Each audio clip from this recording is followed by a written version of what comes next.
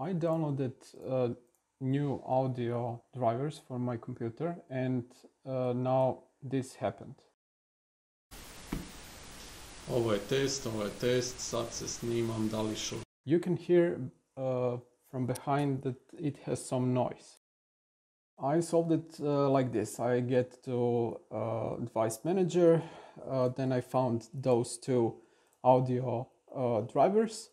Maybe it will be named differently on your PC, but I uninstalled them like this, those two, and then it automatically uninstalls those two and those two. Then you go to Google and type in your laptop name and add drivers. Go to the official manufacturing laptop manufacturer website and just download these audio drivers, and it worked for me, so we can hear it now. It doesn't have any noise anymore.